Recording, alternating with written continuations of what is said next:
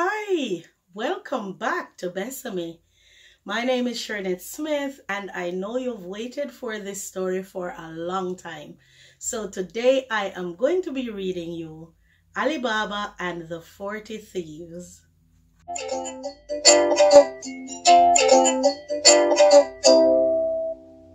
Alibaba and the 40 Thieves. Long ago in the land of Persia, there lived a poor woodcutter called Alibaba. One day, while he was working in the forest, he saw some horsemen coming his way. They were shouting and making a loud noise, and poor Alibaba knew at once that they were a band of robbers. As quickly as he could, he climbed up the nearest tree and hid among the branches. As they passed close to the tree, Alibaba counted 40 men in all. Suddenly they stopped and got off their horses. The captain of the band walked forward and struck the face of a great rock with his hand. At the same time, he cried in a loud voice, "Open, sesame!" Strange to say, a door in the rock opened, and the men entered what seemed to be a large cave. Alibaba nearly fell off the tree in surprise. This must be the place where the robbers hid their treasure. He watched and waited until they came out. He saw that each man looked very happy and was carrying a heavy bundle. When they had all gone, Alibaba climbed down the tree and went to the rock. He struck it with his hand and cried, "Open, sesame!" The door in the rock opened, and he went forward to peep inside. His eyes and mouth opened wide at what he saw. There were bags of gold and silver and heaps of jewels piled on the floor. Alibaba entered the cave and carried some of the sacks outside. Then he said to himself, "How can I take home such a heavy load?" Suddenly he remembered his faithful donkey. He had left it tied to a tree while he was cutting and gathering wood in the forest. Alibaba rushed to where the animal was and emptied the baskets of wood. He then led the donkey to the cave. Alibaba put the sacks of treasure into the baskets and carefully shut the door of the cave. He hurried home and hid the bags in a corner of the stable so that no one would know about his lucky discovery. The woodcutter visited the cave several times and always returned with a load of riches. He told his wife and son about the treasure in the cave, and they were delighted at his good fortune.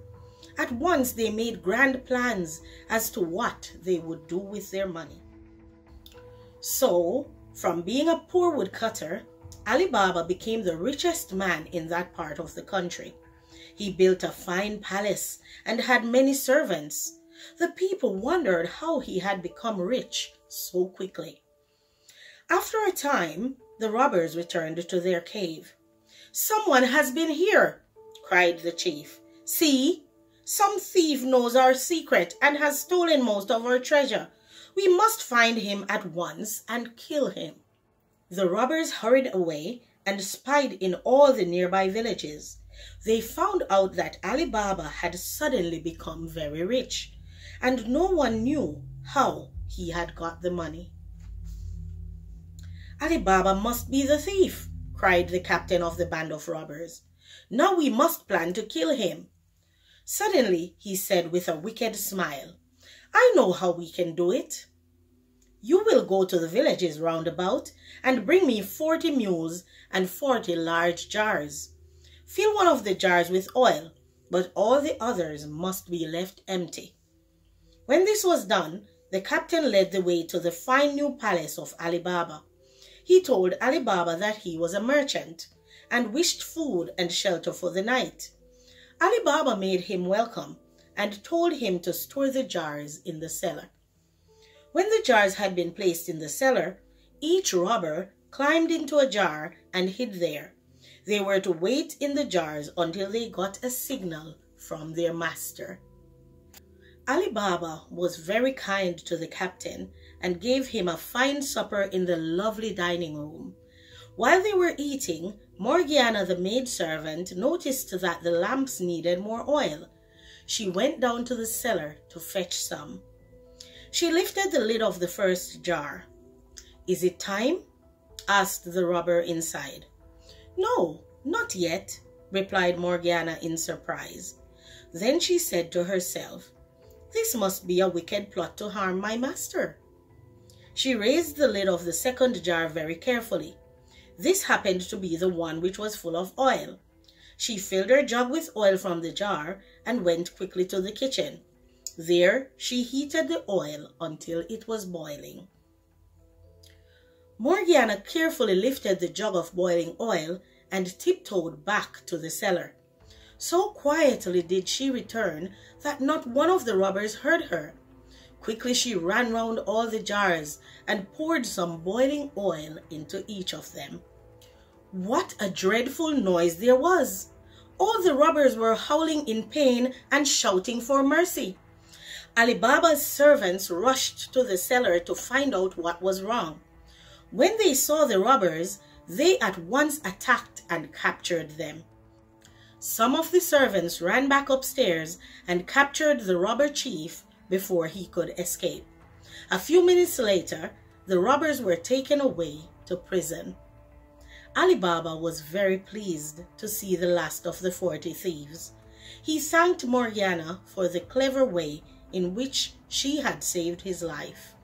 Not long afterwards, she married his son, and Alibaba gave them a large part of the treasure as a wedding gift. The end.